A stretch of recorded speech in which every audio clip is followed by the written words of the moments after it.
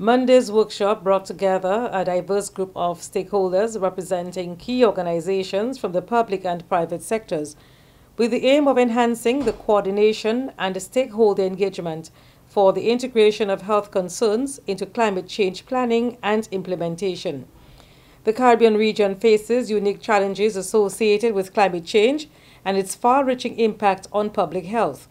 The workshop was organized against the backdrop of insufficient coordination among sectors and limited stakeholder engagement, impeding the seamless integration of health considerations into climate change planning, resource mobilization, and the programming and execution of projects supported by the Green Climate Fund Caribbean Readiness Project.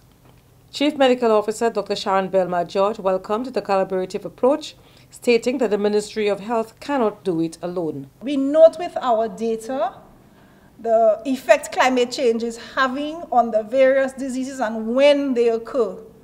We note the increases in vector-borne outbreaks within the country and within the region. We see the effects that we get on our gastrointestinal diseases based on the rainfall pattern. We look at our undifferentiated fever patterns through our data, and we see the relation with rainfall. So we know it's real. We see what is happening from a health perspective. But in terms of having proper plans to reduce the impact that it's having on health, this is one of the gaps that was recognized. One of the outcomes of the project is the establishment of adequate capacity and networks to support planning, programming, and implementation of the Green Climate Fund Caribbean Readiness Project activities. PAHO said the organization was pleased to be lending support to the Ministry of Health in the Green Climate Fund Caribbean Readiness Project related initiatives. Here in the Caribbean are all familiar with the challenges that climate change presents. The rising temperatures, extreme weather events such as heat waves and flood, sea level rise, fluctuating rainfall are not just environmental problems, they are health challenges that require our immediate action and collective collaboration.